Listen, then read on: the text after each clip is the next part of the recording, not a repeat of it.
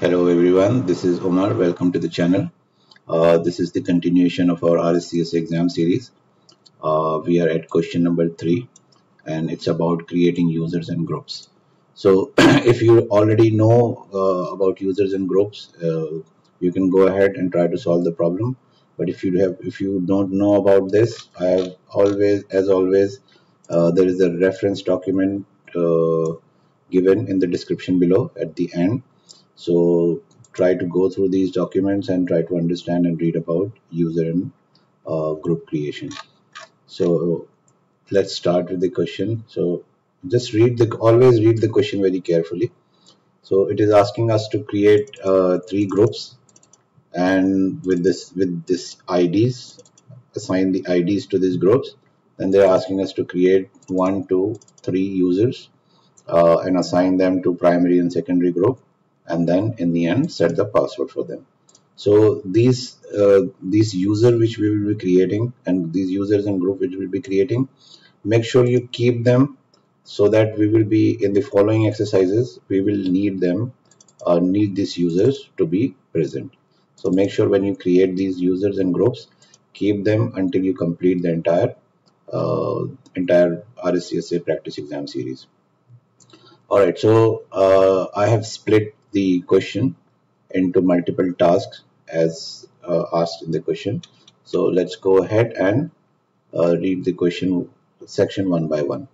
So create group named empgrp, hrgrp with the respective ID. So let's copy that, and they are asking us to perform this one on node 01 as RHCSA9 user.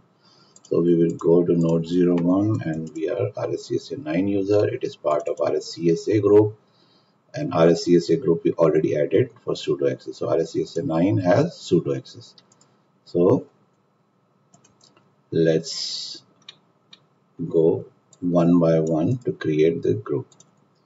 Okay, what we are doing out here, we are using sudo. We are because this is a privileged command.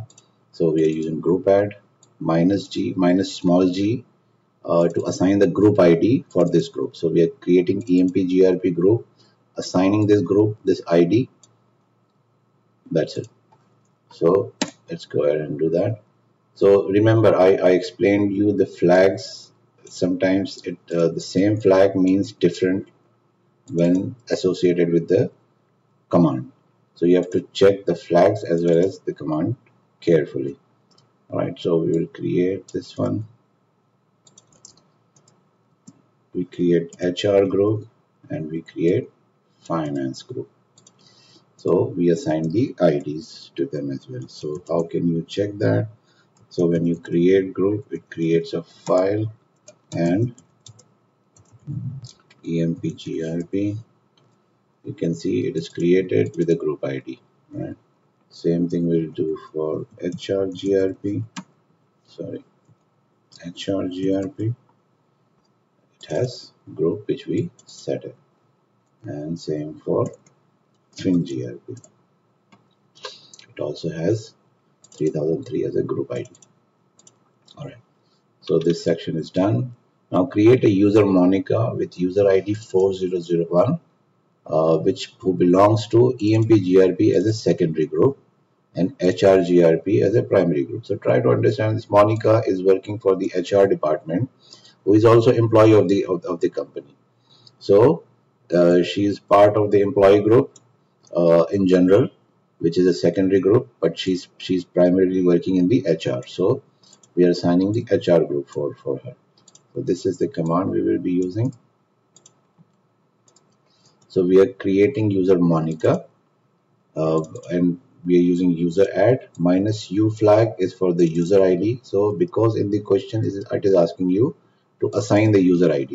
So to assign the user ID for a user, you use -u flag, right? And this -g flag is for the primary group, and the capital G flag is for the secondary group. So in the question, it is asking you to create user Monica and assign secondary group as empgrp and primary group as hrgrp. So we are assigning primary group as hrgrp, right?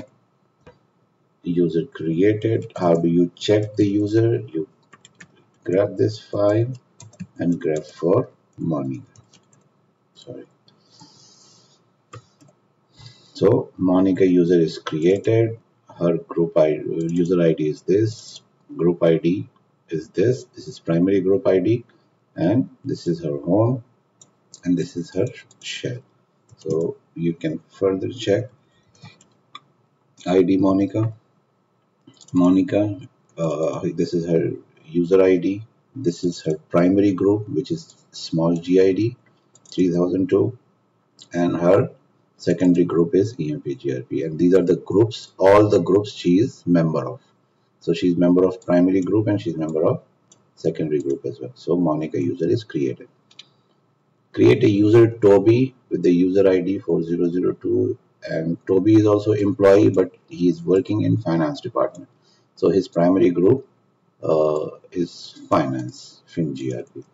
So let's create user Toby, user add -u. We assign the user ID -g is a primary flag. So primarily Toby is working in finance department, so he's member of finance group, primary member of finance group, and then he is a secondary member, or which is a general group. He's also the employee of the company. So we added user Toby. We can use same command to check user Toby. This is user Toby's detail, and if we ID Toby, we get the information Toby user ID. Toby is a member of finance group, primary group, and Toby is member of these two groups all in all. Right, so that's done. Then third section of the question is create a user web essay with user ID this 4003, and who does not have access to interactive shell. So you have to read the question very carefully. On the system who is not, and that this user is not member of any of this group. All right. So this web essay, it looks like it's a service account. So maybe some web services you're running on this with using this user, and you don't want anybody using this user to log into the server just for the security reasons. So this is the command which we will use. Again, sudo user add -u. This is a new flag we're using, -s for shell, because in the question they're saying who does not have the interactive shell. So this is how you define shell. If you don't define it, the user get created with the default shell. So which is bin bash in this case, but we are exclusively defining. This is how you define the shell. When you define this shell, the user will not be able to log into this. The user will exist. It can own the processes. It can run multiple things, but will not be able to log in and get a proper shell. So we created the user as well. So now it is asking to set the password for Monica, Toby, and WebSA as welcome hash. So let's set the password for Monica, welcome hash.